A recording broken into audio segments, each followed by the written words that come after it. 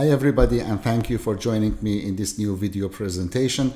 2 days ago I shared with you an interesting patient, a woman with atrial fibrillation, finally with diagnosis of cardiac sarcoidosis, and I wanted just to emphasize the importance of integrated management of atrial fibrillation. And this week just started, we had another example, so I would like also to share this patient and our experience with it to re-emphasize again the importance of referring the patients with atrial fibrillation to specialized AF clinics and specialized centers for management of atrial fibrillation. I hope you will enjoy this video and join me in my future video presentations. Thank you.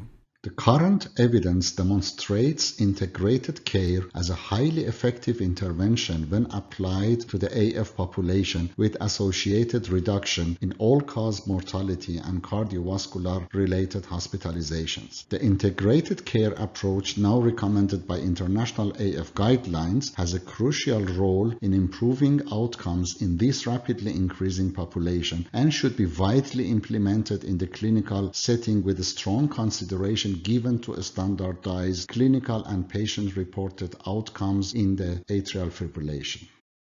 The patient is a 39-year-old man who was admitted after syncope to another center. The ECG in emergency department showed atrial fibrillation and right bundle branch block pattern. The echocardiography was reported normal. Therefore, he received cardioversion, and after cardioversion received flecainide for rhythm control. However, the patient experienced recurrence and then was referred to our center for catheter ablation of atrial fibrillation. The baseline ECG shows right bundle branch block pattern in sinus rhythm, and it's interesting that he received flecainide despite having a wide QRS complex. The MRI makes the diagnosis of hypertrophic cardiomyopathy in this patient. Having in mind his syncope and also right bundle branch block pattern, this is interesting to see the late gadolinium enhancement pattern in septum, large area of scar in septum, especially basal septal area.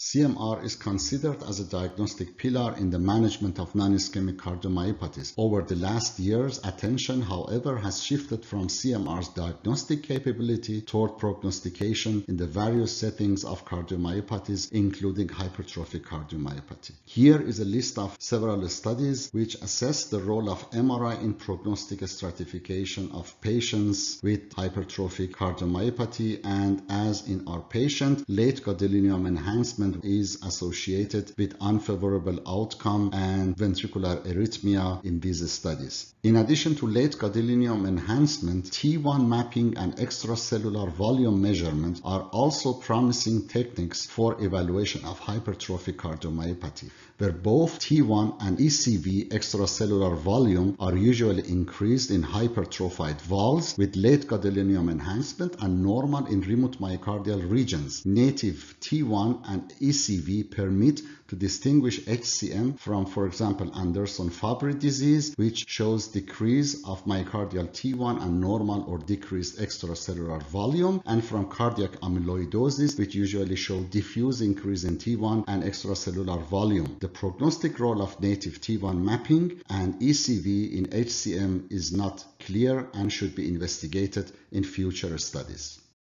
So at the end, with the diagnosis of hypertrophic cardiomyopathy, we recommended family screening, genetic analysis, and counseling. And based off the calculated risk over 6%, we recommended ICD implantation in addition to AF ablation.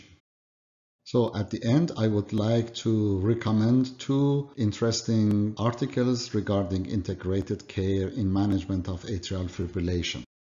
Once again, thank you for joining me, and I hope to have you here in my future video presentations.